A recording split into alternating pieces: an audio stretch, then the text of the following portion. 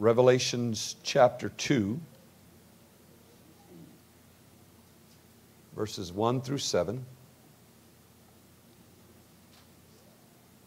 Give you just a second to get there.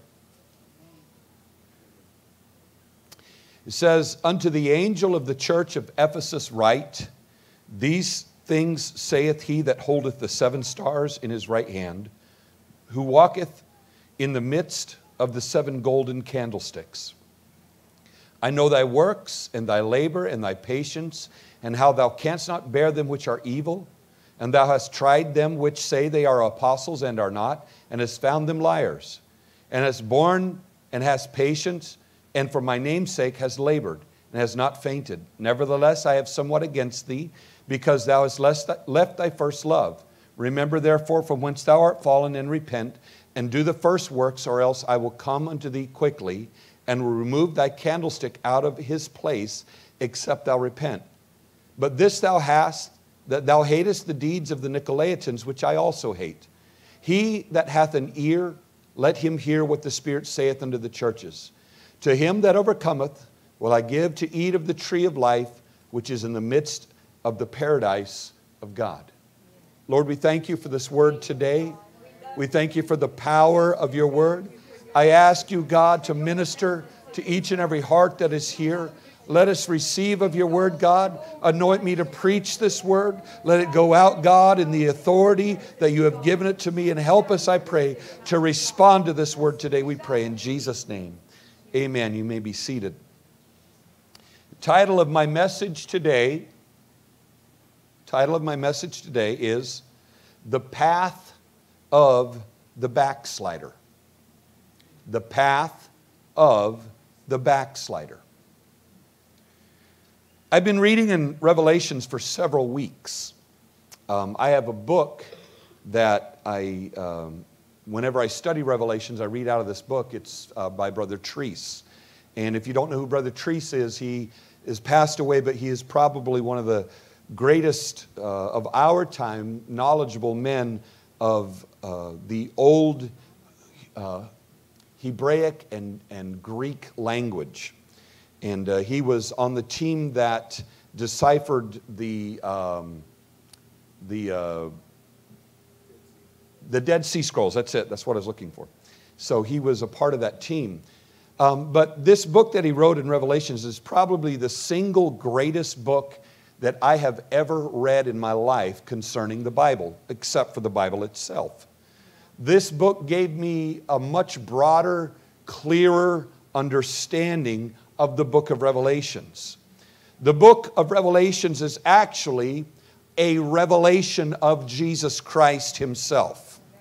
And when you read the book of Revelations with that understanding, you will see the whole work of God in its completion. We see God bringing about the final plan of this earth and mankind. And it is a fascinating read. And as I was reading, I came across this passage. It was one that I've heard preached many, many times. I have heard many sermons out of this passage of Scripture. Many times, and I have preached from this about that first love and that need for the first love. In fact, Brother Mulliken, I believe, preached from that scripture at camp this last year. But as I was reading this passage of Scripture, God brought my attention to a pathway. Literally, I saw a pathway, and it was the pathway of the backslider. One who comes in, who walks with Jesus, and then goes out. But the thing that really stuck with me about this pathway that God really brought to my attention was the final portion of the Scripture. And it says, "To him that overcometh will I give to eat of the tree of life, which is in the midst of the paradise of God." There is a pathway of the backslider. But the pathway of the backslider is not meant to be a pathway of damnation, but it is meant to be a pathway that will lead the backslider back to Jesus. It's meant to bring mankind back into relationship with Him. And he ends this passage with, to he that overcomes, if you'll repent, if you'll overcome, then I'll bring you back to that place. And there in that place, I'll give you the right to eat from the tree of life. There is hope. There is hope. There is hope for the backslider in this passage. It is their pathway back if they will follow it. There is a pathway of the backslider. And I want you to discover with me today this path of the backslider in its 3 stages. First is the love of the backslider. The second is the lack of love of the backslider. And the third is the love of God towards the backslider. In this pathway, we will see how God is constantly at work in everyone, in every person, in every life. He is constantly at work. We will see the hand of God that never, ever lets go of you. It's the will of God that every soul be saved. It does not matter where you are. It does not matter what you've done. It does not matter how far you've backslidden away. There is a love of God that reaches to every man, every woman, every person, and it is never ending. It will never stop. But it must be the will of man that he commits himself to that reaching hand of God that brings him back into repentance. So I want to look at the first portion of the 3 things that I told you we'll discover today. And the first is the love of the backslider. The love of the backslider. Backslider. Now, we've used that in Pentecost many times, and we've probably heard that in other denominations, although that's becoming something that is completely taboo to be heard of in other denominations. But it's not a term that we made. This is not a term that mankind gave. If you look in Jeremiah chapter 3 and verse 6, you'll realize that that's not a term that mankind came up with. It says, "The Lord said also unto me in the days of Josiah the king, Hast thou seen that which backsliding Israel hath done? She is gone upon the high mountains and under every green tree, and there hath played the harlot." So you see, the word backslider originated from God Himself. He's talking about Israel, and He's saying that this is a people that loved me. This is a people that served me. They are a people that walked with me in righteousness and holiness. But He's saying here that they no longer do that. They have given themselves over to other gods and over to the other things. And so because of that, God terms this phrase and He calls those people backsliders. They're backsliders. So God uses that term to describe the position of somebody that was in communion, relationship, and love with Him that has now turned their back on Him and has walked away. God terms that person to be backslidden. That's what God says. Now, the beginning of the position of backsliding has to begin with coming to God and building a relationship with Him. That's where the position has to begin.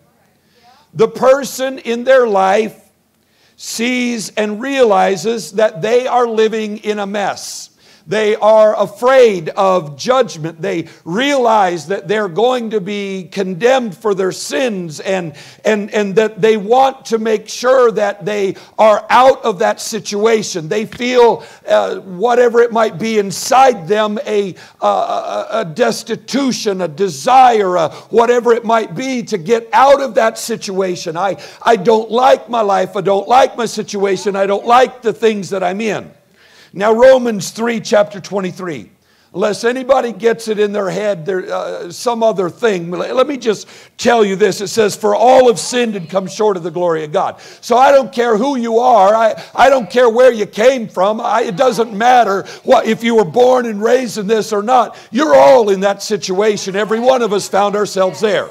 So there isn't a person that can say, well, that applies to somebody else. That's the drunkard. That's the drug addict. That's the wretched sinner in the gutter that needs to turn to repentance. No, that's everybody.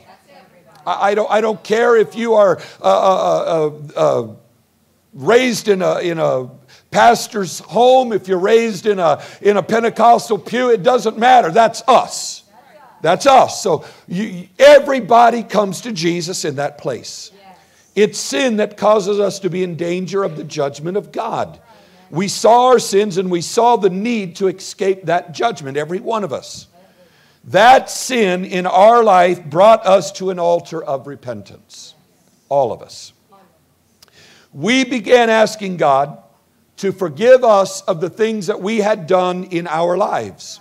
We earnestly sought that He would cleanse us from the things that we had done in our life. We feel shame over those things. We feel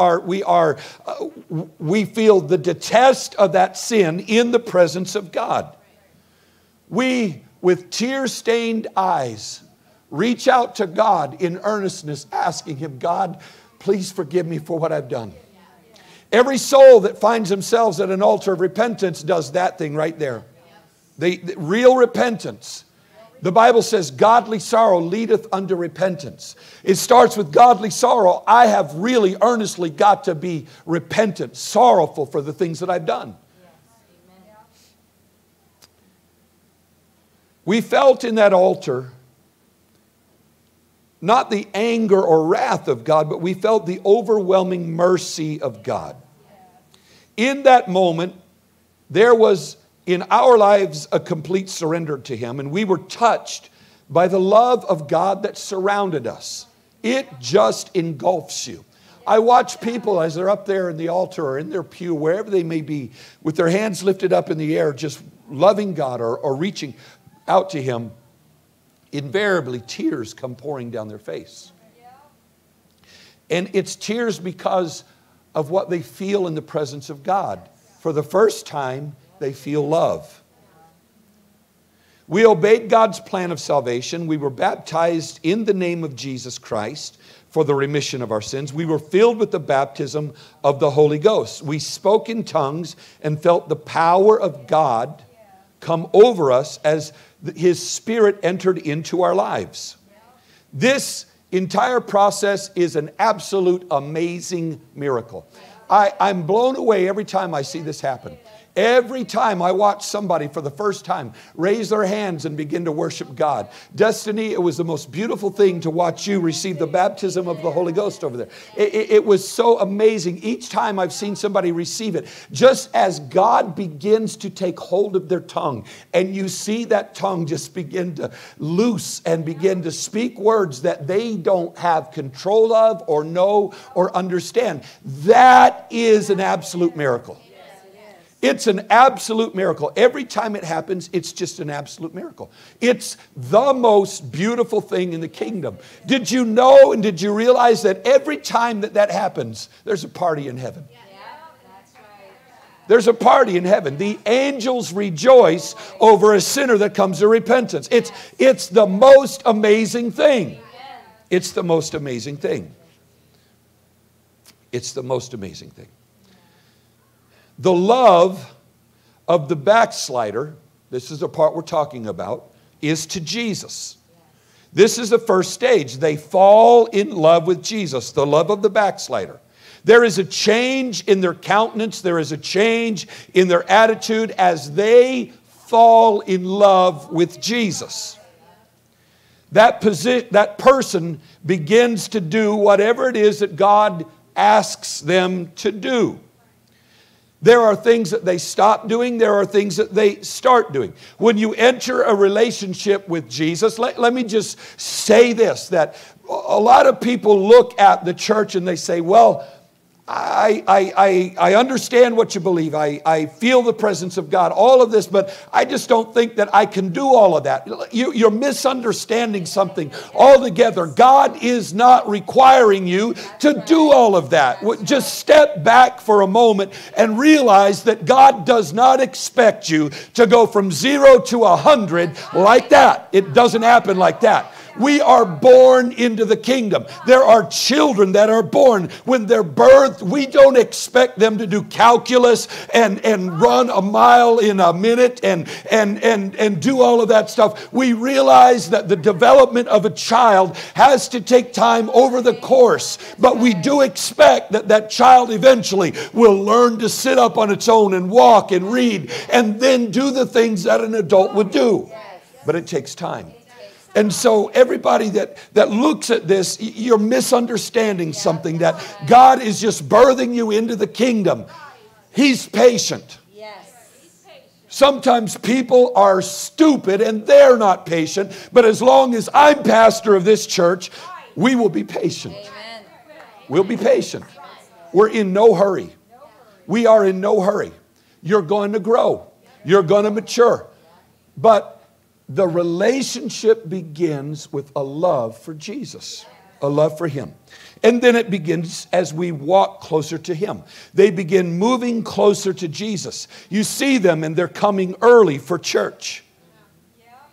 They can't wait till the church doors open and they're the first ones in. When altar hits, man, they're the first ones in the altar, and they're the last ones to leave the altar. Man, there's just this love. Oh, God, I need this. I want this. I desire this. There's just a love for Jesus. They're so full of thankfulness and gladness for the things that He has done for us. Oh, God, that we could return to that sometimes. That when we know the doors are open, man, we're just the first ones in and the last ones to leave the altar. But God has transformed that person, and they have a love for Jesus. It's genuine. It's something that's real in their life. And this person has a love and a desire to be pleasing to God. It's the driving force of their life. That's what they want. That's what they desire. That's the hunger that they have. But now the second phase that we're going to talk about is the lack of love. There was the love of the backslider, and now there is the lack of love. Along the way, something happens. It could be months after they are saved. It could be many years later. It could be that they're a child that was born in the church and raised their whole life in the church. Doesn't matter when. Doesn't matter how. It just starts with a lack of love. Something happens to them and it changes their mind. There comes in the life of that person a lack of love. What once was an honest and pure love for God gets tarnished some way. The love is not as strong. The love is not as compelling. It doesn't take first place in my life. It's needful. It's necessary. It's something that I want, but it's not first. It just begins to get marked down the line. Okay, the path of the backslider. Now Eve dealt with this issue. She was made to question the love of God. The devil came to her and enticed her, and through that enticement, she changed her thought pattern about God, and she looked at God with different lenses. She saw Him in a different light. And it changed her perception of God. It caused a lack of love in Eve's heart. And because she had a lack of love, Eve fell. Now the scripture is full of warnings and of reasons for backsliding. Jesus taught a parable about the word of God being sown in the lives of people's hearts. The seed grew in 3 out of the 4 occasions. It did something in 3 out of the 4. Now that's powerful. That ought to tell you something about the Word of God. But in only one occasion was the seed fruitful. Only one. Jesus said the seed failed in the others because of issues in their lives. They were glad at receiving the seed and it grew, but offenses came, Jesus said, and the seed withered. Now people backslide all the time because of offenses. They allow what someone did in their life to cause them to get bitterness or anger or hurt or whatever it might be, and they turn their idea, their concept, their view, their look at Jesus. They do. It causes the love that they had for Jesus to be a lack of love for Him. Now, if there isn't a more foolish thing in all of the world than this kind of lack of love, man, I don't get it. I don't get it. Scott does something to me and it makes me angry, so I quit loving my wife. Is that stupid? Somebody hurts me, and because they hurt me, I get angry and I stop loving Jesus. But over and over and over and over and over again, this happens. Well, that church is nothing but a bunch of hypocrites, and look what they're doing. It changes the concept and the eyesight from, I love you, Jesus. I love all of these people. I love everything that happens in here, to, I'm kind of lacking a little love here. You see how offense comes. Now, offense, in case anybody does not know, let me just help you to understand. Jesus said offenses will come. So you're going to be offended. I'm going to be offended. I have been offended and I have offended others. Others have hurt me and I have hurt other people. It's just life.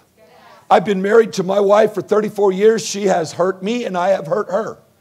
We've done things that have offended each other. But when it comes to Jesus, for some reason, people backslide because of offenses.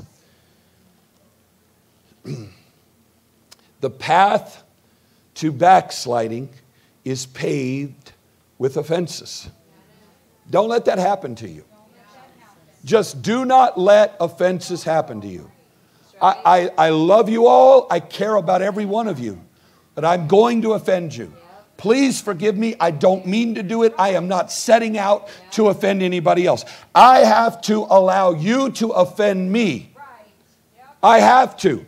Because I've got to learn to forgive. If we can't learn to forgive, then we'll never be able to walk with Jesus. That's just the way it is. You cannot learn to forgive if you're not offended. Sorry.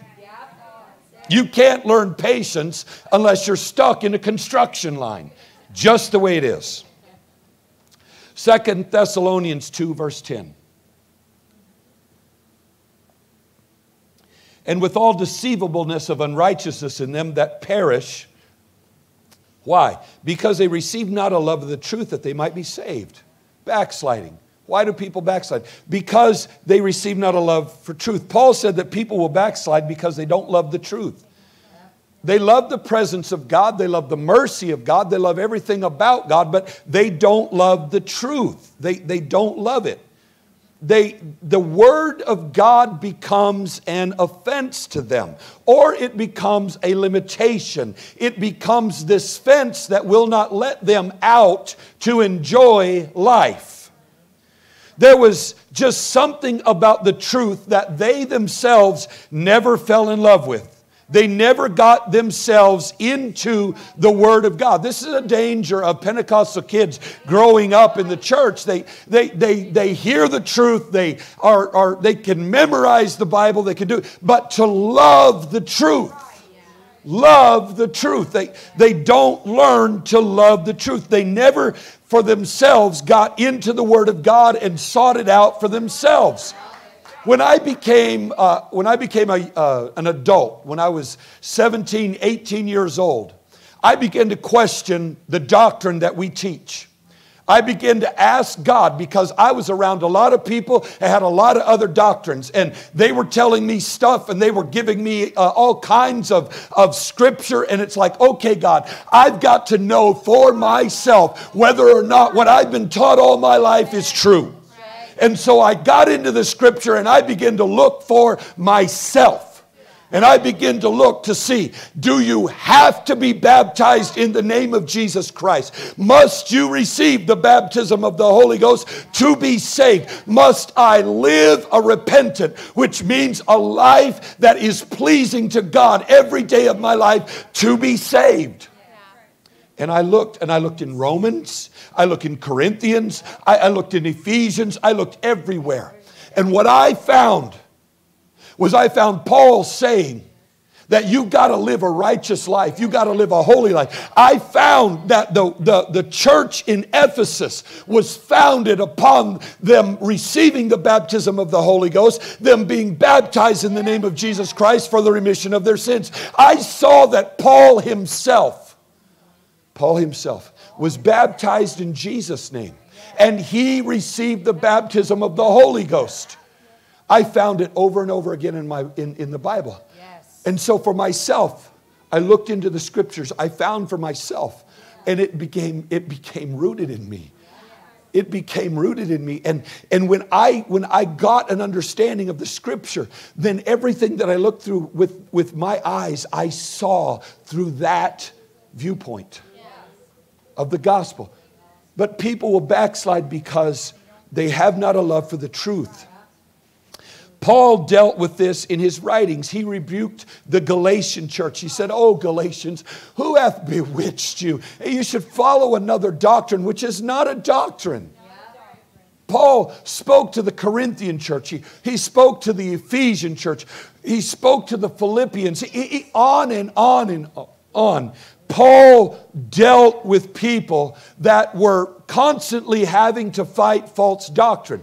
And he constantly tried to make them realize the necessity of truth, of loving truth. Stay in the truth. Though we or an angel from heaven preach any other doctrine than what we have told you, let him be accursed. He was so foundational strong on we've got to love the truth. He fought that. He fought that. There were so many. He said there are going to come people that are wolves in sheep's clothing, and they're going to begin to preach to you doctrines that are of the devil. They are teachers having itching ears. They're going to preach to people that just want to hear good things told to them, that only want to know about the love and mercy of God, and only want to be told that they can live any lifestyle that they want to be and still be saved. And Paul said, you've got to realize that that's going to come up, and you've got to stay away from that. And so people that loved Jesus and came to Jesus with an honest and sincere heart, for whatever reason, because of a lack of love of truth, were deceived and walked away. Jesus spoke in our opening scripture. He said, "You left your first love." I believe that Jesus was speaking about him, because before I can love the truth, I got to love him. People walk away because they simply stop loving Jesus. My first love was Jesus Christ. Any manner of love in Christianity has to begin with him. Lack of love in the backslider can come from what James described. He said in James 1:14 through 15, "But every man is tempted when he is drawn away of his own lust and enticed. Then when lust hath conceived, it bringeth forth sin, and sin when it is finished bringeth forth death." Lack of love in the backslider often happens because of the enticement of sin and the world around us. Young Pentecostals fall to this continually. Raised to know and love God. I'm talking about there was love. We're looking at the path of the backslider. It can happen many ways, but in many ways it's because of the allurement of sin that is out there. They see the things that are out there, and they get to work with other young people. They get to be around others in school. They get to be around those things, and the questions start coming up. We're going to go over here and do that. Would you like to come? And the young Pentecostal youth has to say, no, I'm sorry, I can't go. Well, why?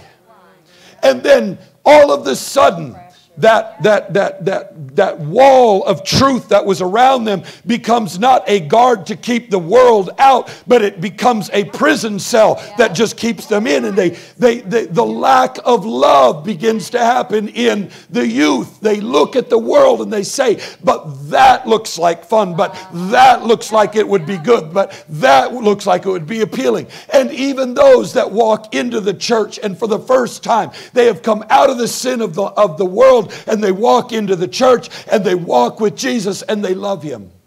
And over a period of time, those things that were out there start calling again.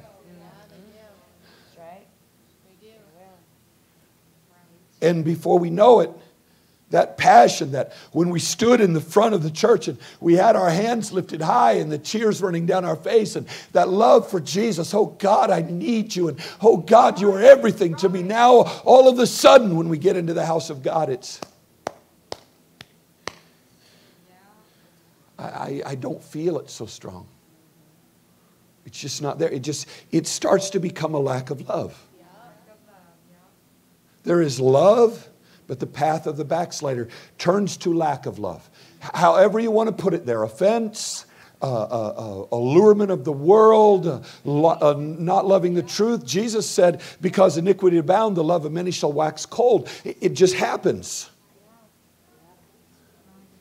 It's a lack of love. Before you know it, they're gone. They walk away and they leave behind everything that they were taught. They take the precious life that God has for them and they throw it in the trash.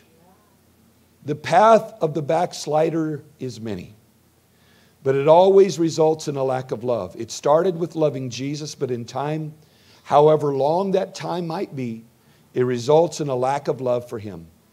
Not loving the truth, not loving Jesus, and turning our love back towards the world. That's the second phase. Talking about the path of the backslider. This isn't a hopeless situation. So the backslider loved Jesus, turned their love from Jesus. But there's something you forgot. But there's something that you're missing here. He never turned his love from them. He never changed his attitude towards them. He never one time said, you're gone. You're away from me. There isn't one time that God ever said, for the path of the backslider is a one-way road. It is not a one-way road. There is hope for the backslider. There is hope for those that have turned their heart away. There is hope. The love of God towards the backslider. Here is where God spoke to me as I was reading this portion of the book of Revelation. Who knows how people get to that position of the backslider? It sometimes is beyond my understanding. I don't understand it. It doesn't make sense to me. Every one of them at one time loved God, and every one of them at some time had a desire to please Him. But every one of them at some point and for some reason turned their hearts away. It resulted in them going back to their original position of judgment. They stand again in the place that if God comes and they die, they will be in the judgment of God for their sins. They stand back in that same place. Yet this is not the place that God desires for them to be in. This is not the place that God wants them to be in. It is not the position that God has ever determined that their life should stay in. If you look through your Bible, you will see the everlasting love of God towards his people, towards the backslider. If you look in the book of Hosea, it is an absolute story of the life of a man that God used to show us how God loves the backslider, how God is determined to reach the backslider. If you look at the prophets, you will see that God is constantly sending his word, sending his prophet, sending his love, reaching with his hand to the backslider. He won't leave them alone. He will not leave them alone. He won't leave them alone. You loved me at one time. We had a beautiful relationship. I filled you with my spirit. You gave to me the passion of your heart towards me. I filled you and touched you and healed you. This is more than a calling to the lost. This is more than a love that God loves every man. You've got to understand that. God loves the lost. But there is something about the backslider. We had a relationship. You loved me and I loved you. We were so intimate at one point, but you pulled back from me, and I can't stand that. You know the way to walk. You know the way of truth. You were my son. You were my daughter. And I loved you with everything that I have. And I'll stand in the window and I'll look down the road because I'm waiting on you. And I won't give up on you. And I will not stop my hand reaching to you. You've got to understand, for the backslider, there is something that is more powerful, more earnest in the hand of God. Read in your Bible. He doesn't send the prophet over to other countries and other nations. He sends them back to Israel. You're my beloved. You're my child. You're my bride. You're my people. I'm reaching for you. I won't give up on you. I could wipe you off the face of the earth. He could just wipe Israel completely off the face of the earth and said, I don't need you. I send one prophet to Syria, and the whole country, in one prophet, the whole country falls on their face, from the king to the lowest. They don't even let the animals eat. I could raise up Syria, and they could be my people, but God does not want that. He keeps reaching back to Israel. Come on, come back to me. Come on, turn your heart back to me. I'll forgive you. I'll wash you whiter than snow. He even says, oh, Israel, what shall I do with you? I have engraven you upon my hands. Don't you understand? Oh, God, I feel your burden this morning. Somebody has walked away from God, and he has not given up on them, and he has not turned the door away from them, and he will never, until they breathe their last breath. God has a path for the backslider. And that path always leads back to him. It always leads back to him. I don't know who's listening online today. I don't know who will watch this after this service today. I don't know who you are in this house today. I don't know what you deal with. I don't know what's going in your life. I don't know where you are. I just know this, that God is determined first and foremost to never let you backslide.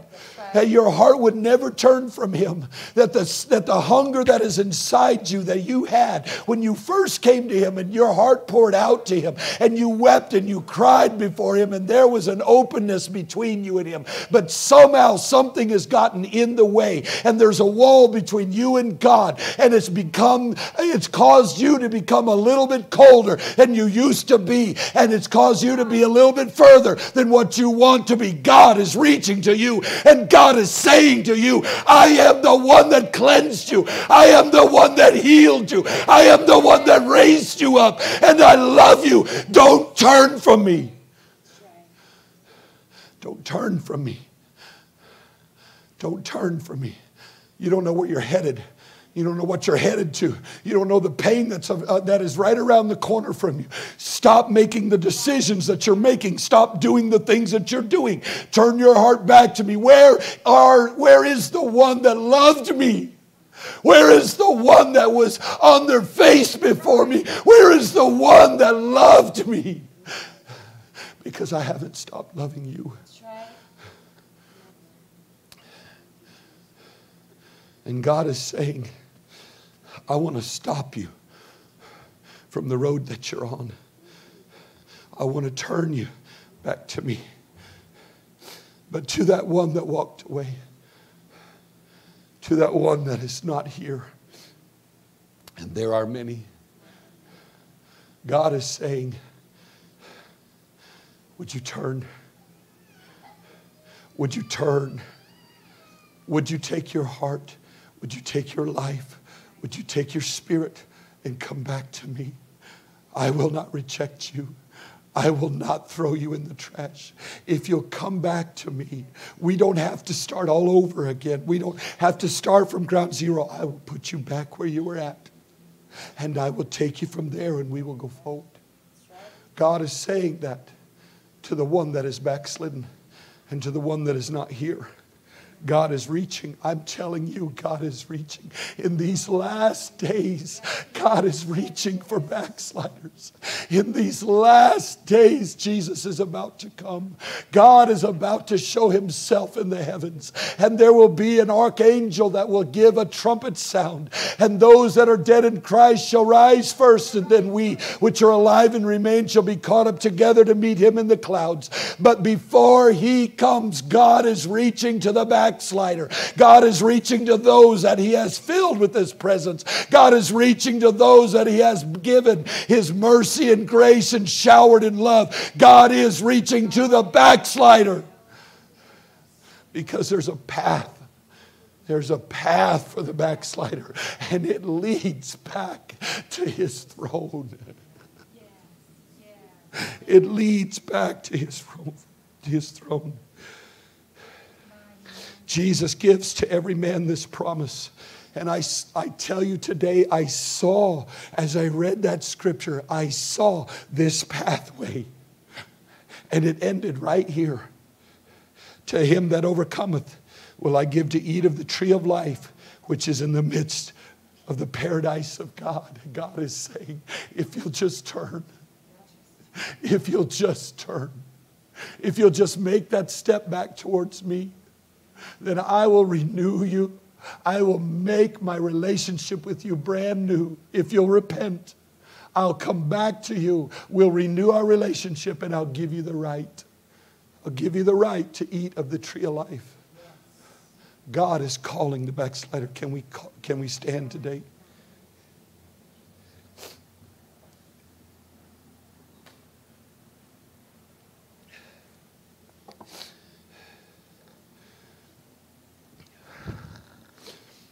I sat at home. I have a prayer rug, and every morning I place myself down on that prayer rug and I begin to pray. And as I prayed over that prayer rug, the faces of those that used to be here, I saw them one by one. People that were a part of us. Love this truth. People that helped us in building this church. They painted walls. They put tile on the floors. They cleaned out closets. They sat in these pews. And I saw all those faces and I thought, oh God, where would they be today? Some of them have divorced. Some of them have gone on to other things, but none of them have ever gotten any better. Maybe they left because they were offended. Maybe they left because they didn't love the truth. Maybe they left because of the allurement of sin. I don't know. But this much I know. There is a place at the table of God for them. And you stand here today, and there are those in your lives that you love and you care about so very much, and you want to see them walking in truth. And they were a part of this, but they walked away. There is hope today. There is hope today, but somebody has got to intercede.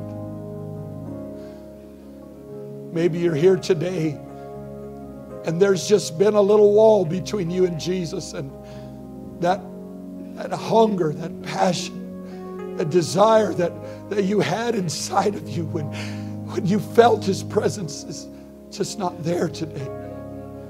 Then I ask you, would you come? Would you pray? Would you place your life before the altar for that one that is backslidden? Would you cry out? Would you call out that God would reach and bring in the path of that backslider back to the place that they need to be? Be that intercessor in this house.